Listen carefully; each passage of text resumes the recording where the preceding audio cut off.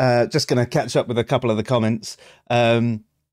So Darth Dawkins says, Randolph finally, after I repeatedly questioned him, stated his position necessarily entails the falsity of God. Interesting. He wouldn't admit that to us. He kept on saying, no, I'm just absent of belief. I'm just absent of belief. Don't have to back up what I say at all.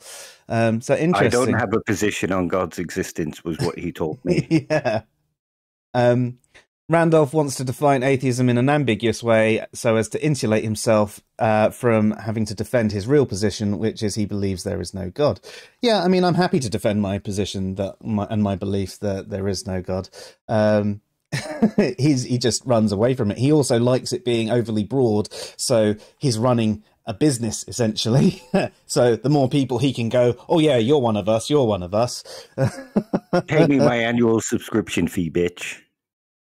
Yeah. Apparently, though, he's got less than 100 members, and he's approaching 50. Right? Okay. Well, that's more than me. I've only got one member. Who were?